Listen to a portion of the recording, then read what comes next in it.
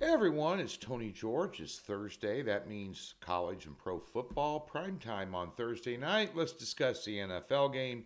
Then tell you what's going on over at the website at docsports.com. Subscribe, thumbs up, all those good things. Follow me on Twitter at tgeorgesports.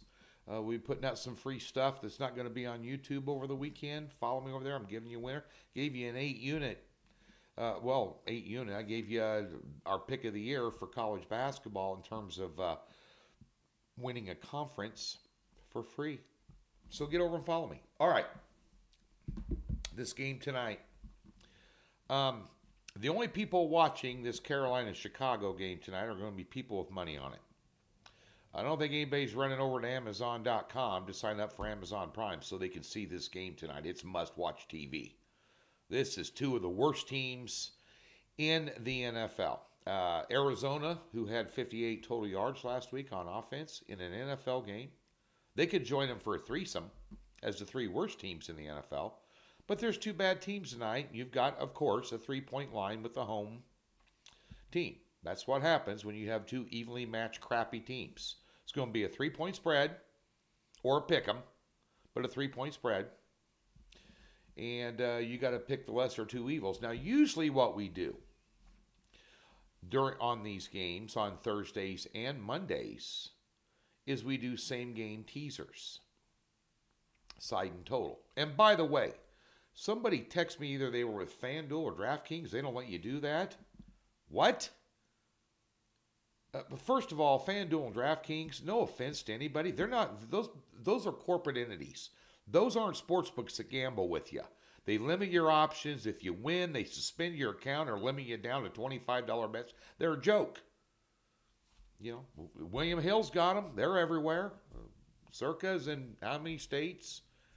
Look around. There's outlets. I can't talk about them for legal purposes, but they're everywhere. Google. You know, go get one. You know, but nonetheless, what are you going to do? You going to tease Chicago through 0? To get them at +3 at home? There's no value there. Can you trust Carolina +9 with that quarterback? If you want to tease him up? No. I mean, these are young. The quarterback that they practically killed themselves to get from Alabama is a bust. He had 3 picks last week. 2 of them went for touchdowns for the other team. 2 pick sixes. 1 game. Poorly coached. Frank Reich is a coordinator. He's not a coach. And he was trying to be offensive coordinator for this team and ran him into the ground before he finally gave it up to Thomas. Now he's OCN. They're going to make him a scapegoat. Yeah, the quarterback's no good. They're banged up on defense. But Chicago can't exploit it. Bagnat, a quarterback? Did you see him in the second half last week? Who's going to score? We talked about this on Doc's Gridiron 6-pack yesterday. And if you're a free play lover, that's why you're watching these videos. It's not because I'm a great guy to, sit and watch. I got a face made only for radio. But if you're here for free plays, we are 67.5% against the spread on the year, putting out 6 games a week. You can't find that anywhere. If you're a skeptic, you're a hater. You can't even come in and hate on it. You're getting almost 70% or almost 60 game sample size for free. Myself and Griffin Murphy. It's on this channel. Go watch it. We were 5-1 last week. On that show, I mentioned these totals trends in one of my picks. Where is that sheet of paper? Right here. Let me get some notes out here. This is an underplay. Opened up a 40 down to 38.5 for a reason. Wind blowing 15 miles an hour, too, at Soldier. So you ever been to a game there? I've been to numerous games there. Wind swirls going to affect field goals. Going to affect the passing game. Whatever passing game they can muster up. Which in neither team. The only team that has a chance of stretching the field vertically is Carolina because they got Adam Thielen running around. But can he accurately get him the ball? I mean, he's playing in the slot, not even a wide receiver anymore, just so Young can get rid of the ball. I mean, come on. Unders, 10-3 last week against the spread. Since week 3, 65% against the spread. Since week 5, 67% against the spread. Unders in the NFL.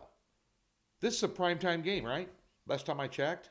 Shouldn't be, but it is. It should flex out of this one. But if the NFL wants to sell their product and showcase it on a Thursday night, it's not Carolina, Chicago. No offense, Bears fans or Panthers fans. Your teams suck. But primetime games last 4 weeks, 9-1 to the under. 90%. We're not betting grandma's farm on it. We're not selling the kids' college funds. It's a free play. Does anybody see either one of these teams having 20 or more tonight?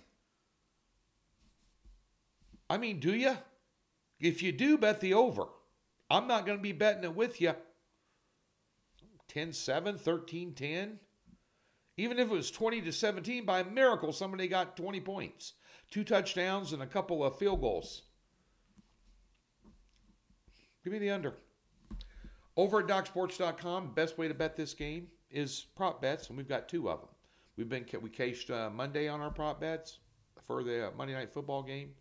We've been doing well with props. Last Sunday, I think we lost for the first time in 3 weeks on a prop card. But there's some good props in this game tonight. Booyah! Make some money.